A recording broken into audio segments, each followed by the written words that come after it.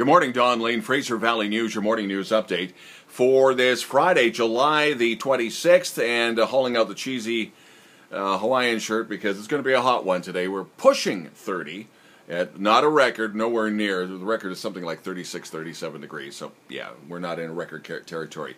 This will be the final party in the park in Chilliwack for downtown Chilliwack for the summer, and an ABBA tribute band will be the highlight there.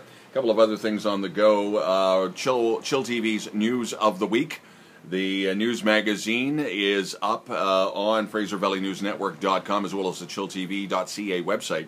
And the special guest co-anchor is Nina Zetchis of LunaFloat. If you want to be a co-anchor, send us a CV or and your video, and something just off an iPad or an iPhone will do. Let us know what you look like and how you read, and we'll probably give you a call.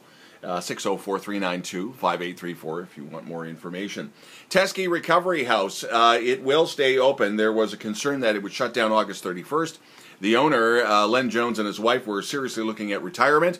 The call from the community to stay open persuaded them to keep the place going. They're not in financial dire straits, not like, say, the Chilliwack Orlando Club.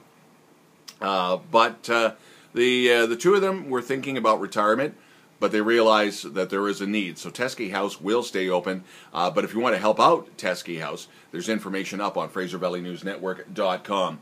Ambulance, paramedics, and dispatchers have an agreement. Ratification will probably happen. Obviously, wages and working conditions, the big flashpoints for them. The province has got another online review.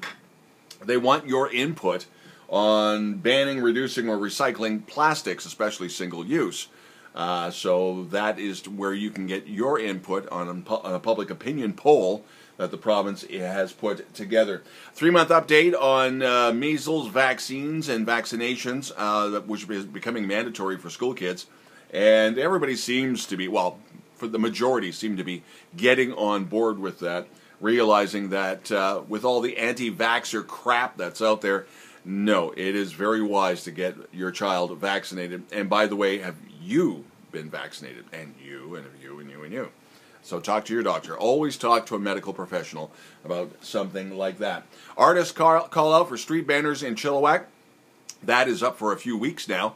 And the city of Chilliwack has got a link with Fraser Valley News Network about all the information, the do's and don'ts about getting involved with that. On top of all that, another missing person. This one is Keely Rees-Lowen from Hope, maybe somewhere between Chilliwack, Hope, anywhere in the eastern Fraser Valley.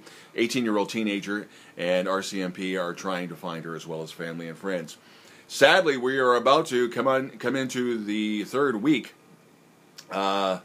week number 3 almost, of the search for 86-year-old Grace Baranek. Still no trace, and nobody can just figure out how this woman could have disappeared. This one is a baffler. Also, there will be Brigitte Crosby.